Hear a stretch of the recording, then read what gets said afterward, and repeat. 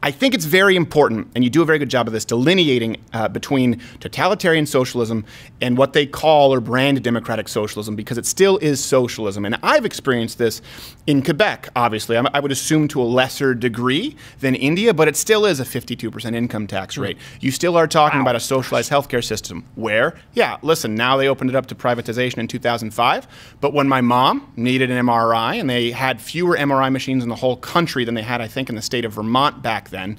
Wow. If you pay a few $100s under the table, you can get an MRI within a couple months as opposed to 14. So I think it's important for people who've experienced that to be out there speaking to their experiences. Yeah, I mean, in some ways, at the level of pure principle, democratic socialism differs from totalitarian socialism, kind of like gang rape differs from individual rape. I mean, look at it this way. Look at it this way. I'll explain that. You know. Let's say, hold on. Let me process this. And also, by the way, it reminds me, Audio Wade, we need to tell that story about the elephant seal rape, because that we were talking about that before. We'll come back to it. Continue with your rape analogy, Mr. D'Souza. All right, go ahead. Oh, right. So what I'm saying is that in both cases, the coercion.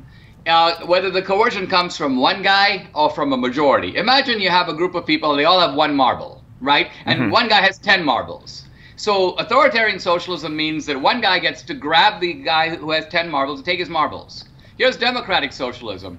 A majority of the people with one marble all decide to use the same level of force, but use the fact that a majority of them have decided to confiscate the other guys. In both cases, the other guy is deprived of his property. Right. In one case, it's done by one guy. In the other case, it's done by force, by a group, claiming the legitimacy of the majority. And that's my point, is that in a sense, from the point of view of principle, there's no fundamental difference. There's a confiscation in both cases, there's force employed in both cases, and an injustice is done in both cases. Exactly, and that's why it's very important to understand the idea of private property and constitutional rights. Like you said, I think it's a brilliant analogy. In one case, somebody takes the marble. In the other case, the 9 marbles take the remaining marble. And if Joe Biden were at the helm, he'd just lose them. There would be no, he doesn't have them.